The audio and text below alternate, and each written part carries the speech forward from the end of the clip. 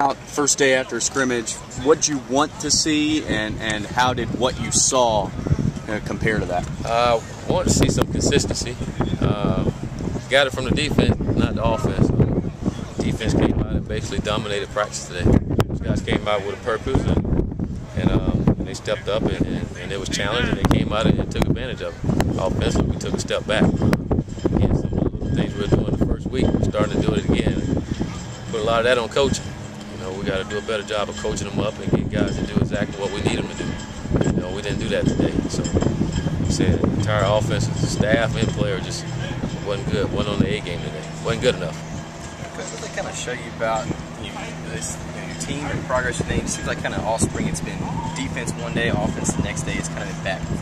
I mean, you can look at it in a lot of different ways. You look at some ways guys are improving, or guys are responding, to a bad day. I think it's come a time where you want some consistency on one side of the ball, and we say defense, they put together 2 days in a row now, and offense, we haven't been able to do that. So we'll see if we come back out here Thursday, see if offense step it up, and see if defense can put 3 days together.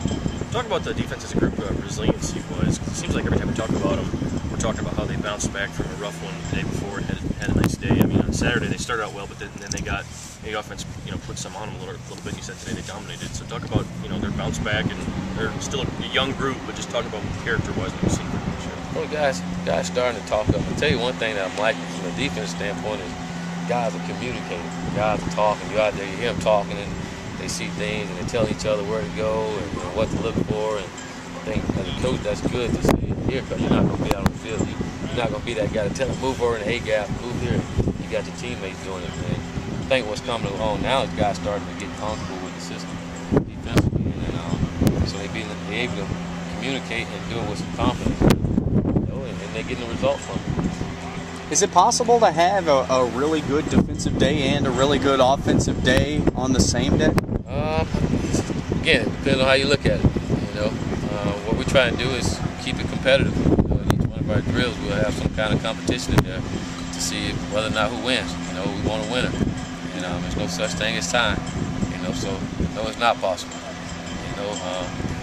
Somebody's got to win. And that's what we want to get out of this team, is that every day we come out here, we want to win. We don't want to lose. We're tired of losing. And want to get that attitude to where losing is not an option. And keep putting stacking the days together. They'll start to get it that we're not going to lose. We're not out here to lose. We're out here to work and win every day.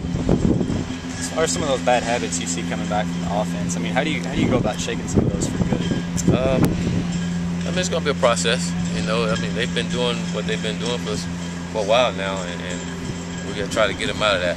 Again, we got to keep putting them in those situations and demand excellence from them. We can't let them get by with just anything. You can't take anything for granted.